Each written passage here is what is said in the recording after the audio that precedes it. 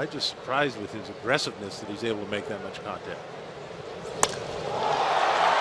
Teheran slaps one to right. That's going to get down and under the glove of Blackmon.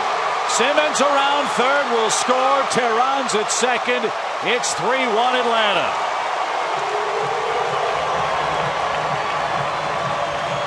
Told you he can hit. It's a run-scoring double.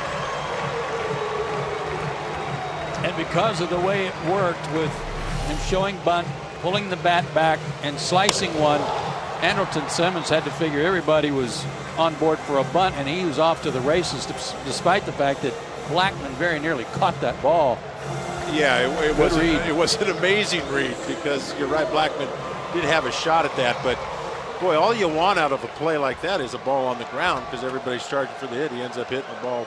You're getting a double out.